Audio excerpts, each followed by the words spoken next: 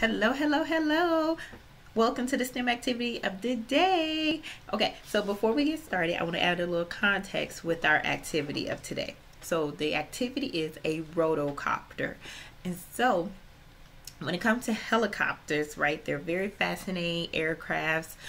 They fly straight up, they zoom across. I enjoy watching them, especially at air shows, doing the tricks, and also you can travel pretty quickly, right, around with a helicopter versus an airplane or a car or a boat or any other modes of transportation.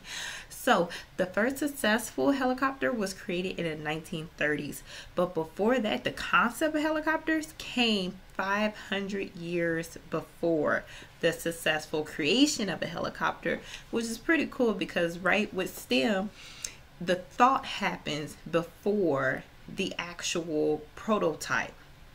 And so always remember that you just really don't jump into creating. You have to think first, because what is the steps in STEM, right? Ask questions, imagine the possibilities, plan, draw, understand the steps and the materials that are needed, and then execute, right? Follow your plan to create.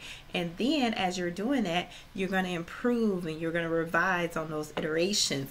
And then you're going to communicate, reflect, and it's just a continuous circle, right? When it comes to STEM, the project is never done. The creation always can be improved. So just like helicopters, I'm pretty sure the current versions that we see today are totally different from the ones that back in the 1930s, right?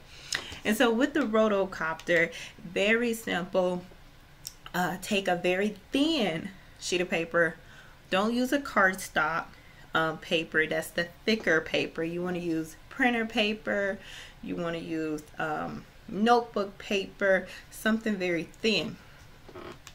And then you're just gonna use the be inspired by what I'm going to show you as far as your cuts and your folds.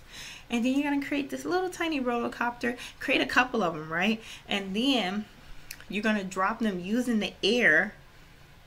And what's going to happen is as you release your Roto-Copter, right, air is going to be pushing up against those blades. And so with that, I want you to observe and I want you to understand what exactly is happening between this Roto-Copter falling and the air pushing up against it. And so do a little bit of research on thrust, right, and horizontal falls, sideways, push and pulls, and really understand those concepts. So I think you're going to enjoy it. Very simple, very quick, a whole day's worth of fun for any age. So let's get into it.